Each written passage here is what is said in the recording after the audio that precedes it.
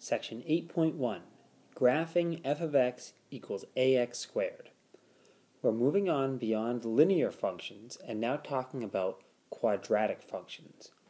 A quadratic function is a non-linear function with a degree of 2, as indicated by the x squared.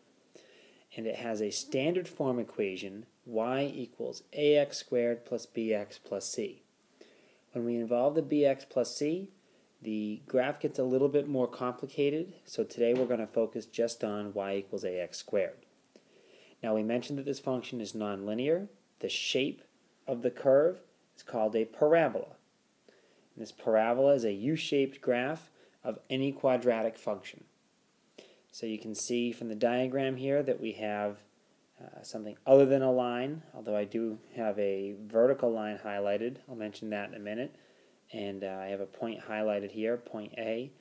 But this is what we're going to be talking about. We're going to learn how to graph these and how to compare the graphs of different parabolas.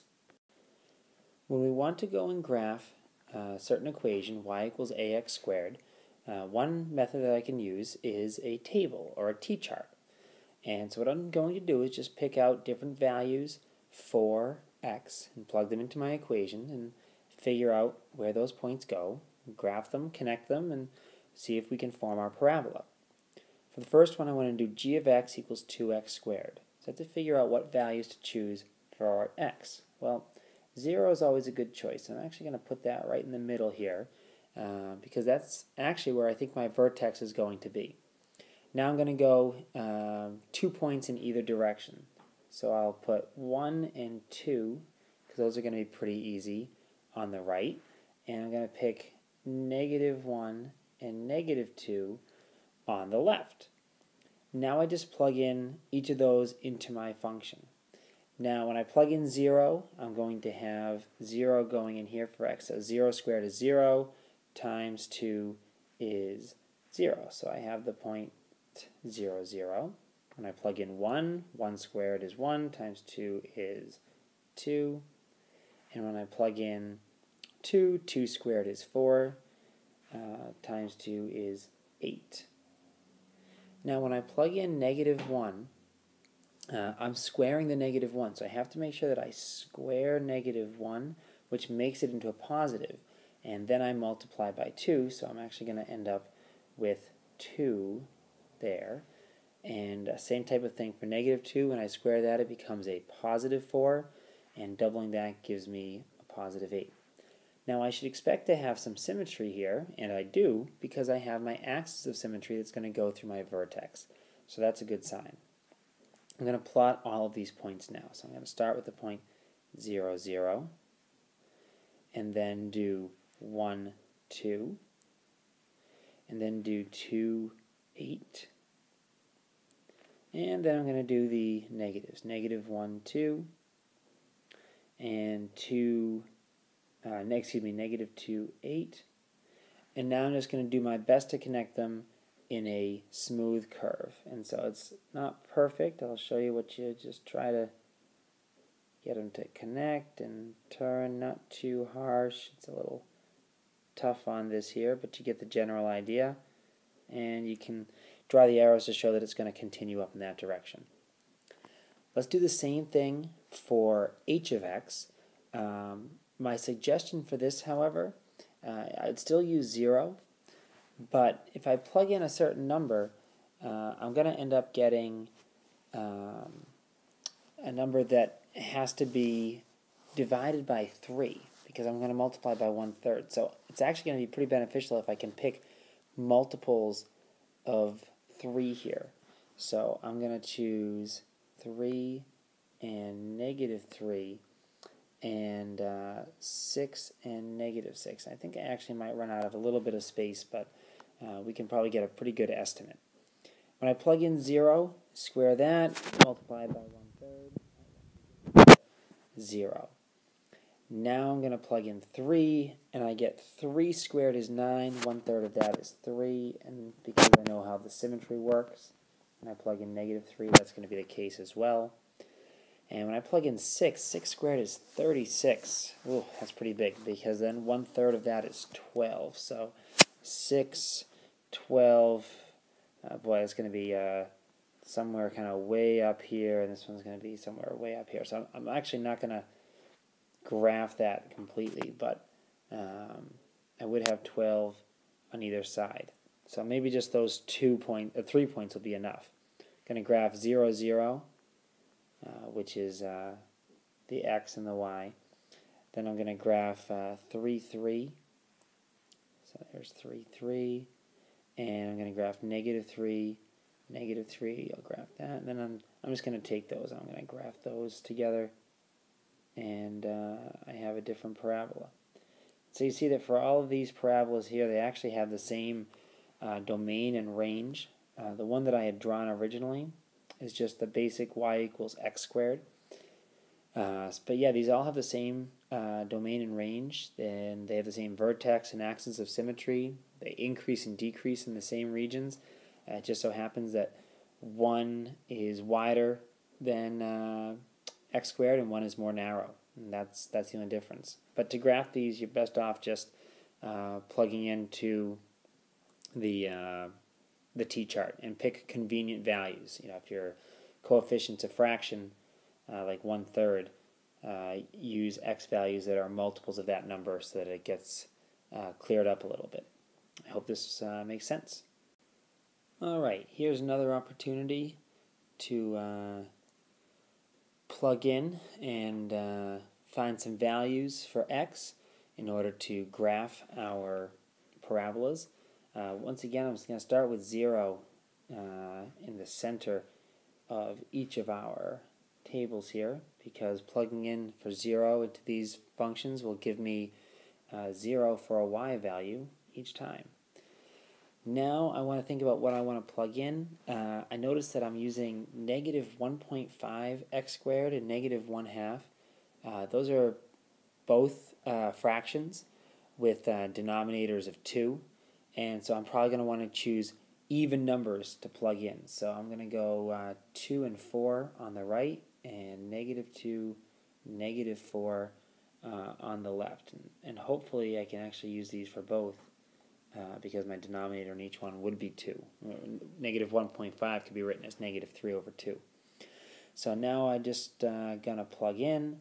So if you use a calculator, you can plug in. Just make sure that anytime you square a negative, it becomes a positive, and then you multiply by the negative coefficient. So go ahead and fill those in, and then I will reveal the answers.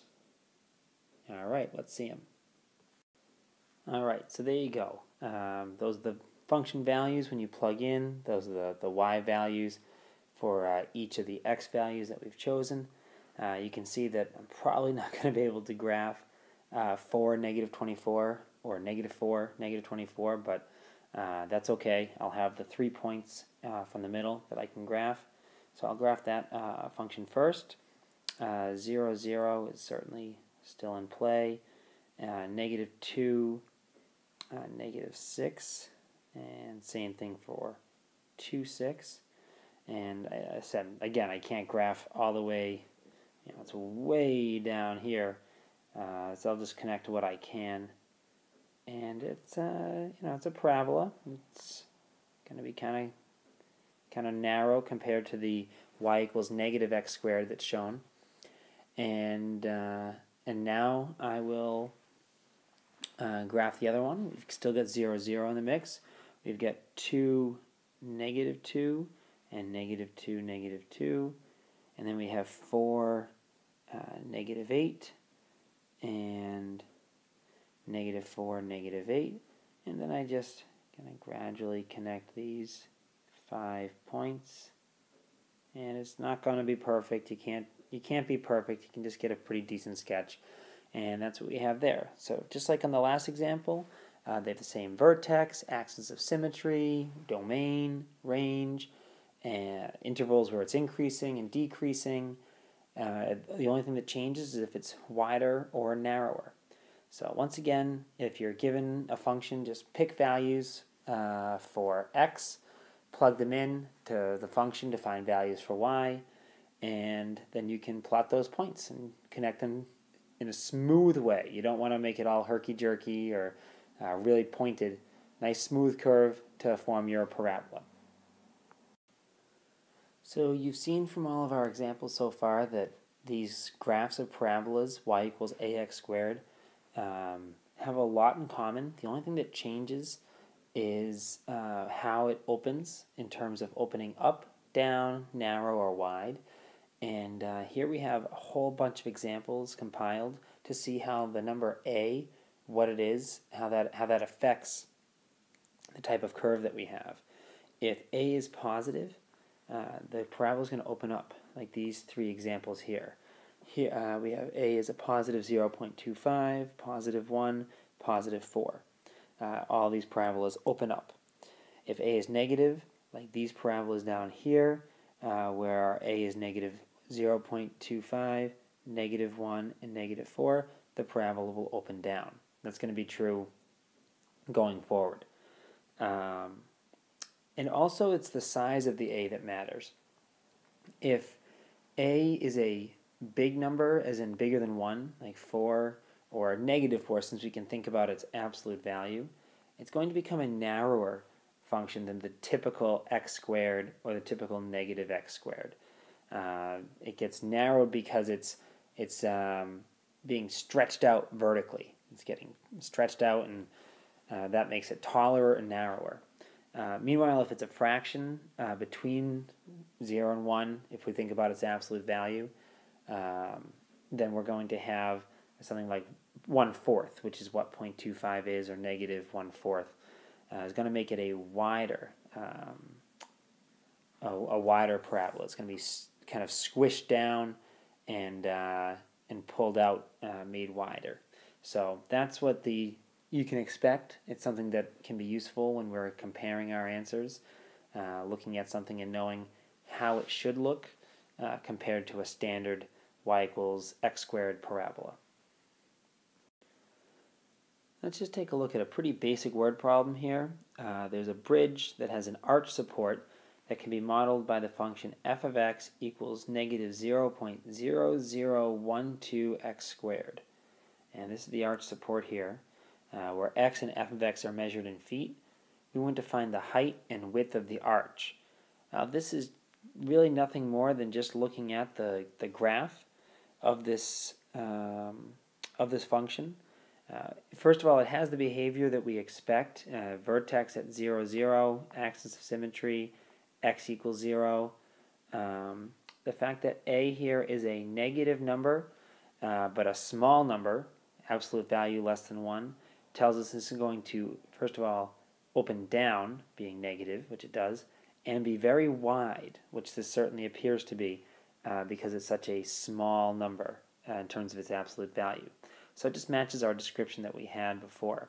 It increases when x is less than 0 and decreases when x is greater than 0. Kind of covers all of our characteristics. But in terms of its height and width, it's really nothing more than just looking at the graph.